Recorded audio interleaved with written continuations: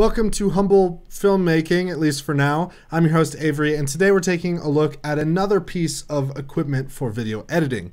This time we're taking a look at the Contour Shuttle Xpress. This is another device that is very similar to the tourbox that I took out last time, which I'm still testing out. It's right here.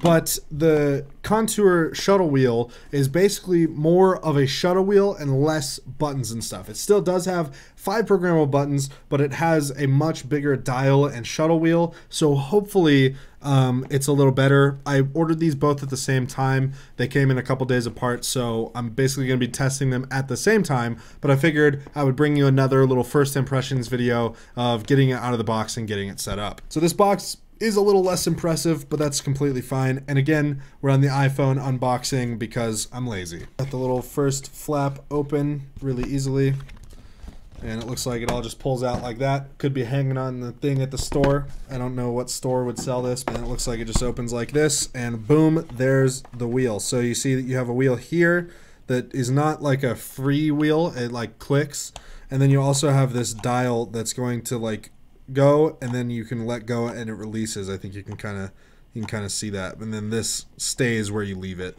and then you have the 5 programmable buttons around the top. Again, this is just going to be USB straight to the computer. I believe this also requires software to work. And then the only other things in the box are a quick introduction to the shuttle, which is also going to, looks like, tell you how to download the software, how to get the drivers, and then it just talks a little bit about settings. So that's it for the unboxing experience. Nothing too crazy. This does feel pretty good so far. It is also much larger. I can kind of put it next to the wheels on the tourbox. You see that the wheel itself is much larger, and I'm really excited to take a look at this shuttle wheel. Let's get it plugged in and we'll see how it works.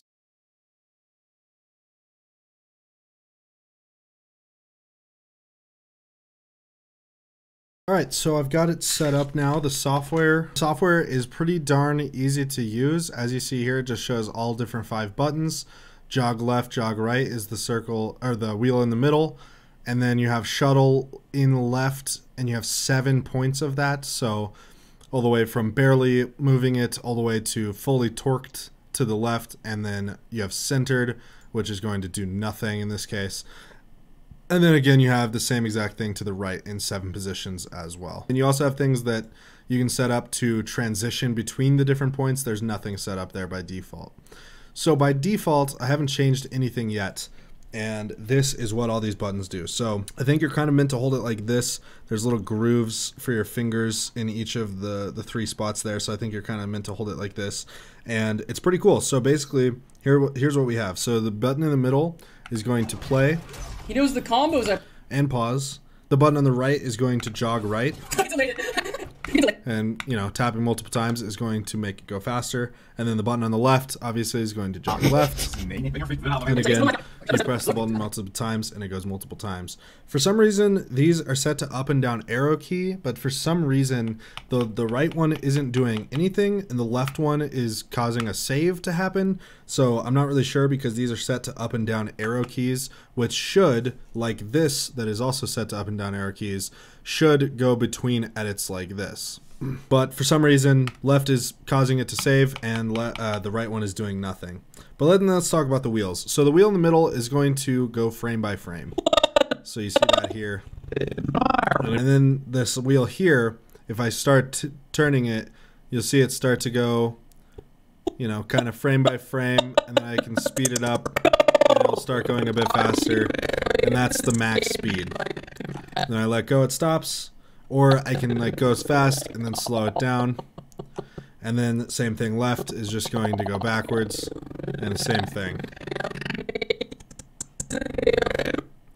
So that's pretty nifty. I really like these 3 buttons set up for the jogging. I think that'd be pretty helpful for rough cuts, and I think that's where devices like this are going to help the most, is in the rough cut phase, when you're doing a lot of repeated motions. When you're in a phase of editing where you're adding presets and doing, you know, exporting out to After Effects and stuff like that, I think devices like these are a lot less useful. But anything to help the workflow at any point in the process is worth looking into. And this is a lot cheaper than this, but this obviously has a bit more functionality right off the gate. However, I'm definitely very happy with this. I think that the wheel is definitely a lot better, and you can definitely set it to do stuff for color as well. I think that's also one of the best features of devices like this, is its ability to make color correction something physical. And I'm pretty happy with both these devices. I might end up keeping both of them and seeing where they can both fit into my workflow. But now the haul kind of looks like Stream Deck, which is mostly used for presets, the tourbox, which is currently set up pretty much default. I haven't really changed much. I really like this wheel, how it moves quicker than this one. So I might try to set this one up to be the same as this one, because I like the size and the feel of this wheel better, but the functionality of this one seems stronger. So definitely really powerful so far. I am definitely excited to see where I can take this and use both of these products. And again, just like with the tourbox, I will do a follow-up video on the Shuttle Xpress, what I like about it, what I might not like about it, how it ends up maybe fitting into my workflow long term, or maybe it doesn't fit into my workflow long term and I end up getting rid of it or returning it. That's just a matter of using it for a few weeks and seeing how I think about it. So yeah, there'll be a link to check out the Shuttle Xpress, as well as a link to the video I did about the tourbox. These are very similar products that basically do the same exact thing, but I wanted to get multiple to kind of compare them and see where the strengths and weaknesses are between different products like this. And so far, I'm liking the Shuttle Xpress just a little bit more. I kind of like its form factor, and the wheels, both of the wheels are definitely better, mostly because of the size. I like the size better on the Shuttle Xpress. But more to come, especially on both of these products, but as well as a lot of other editing content. And if you guys enjoyed this one, a like would be greatly appreciated, as well as subscribing down below would help me out a lot. And I'll see you guys in the next one. Until then, do the right thing, good vibes only, and never stop creating. Peace.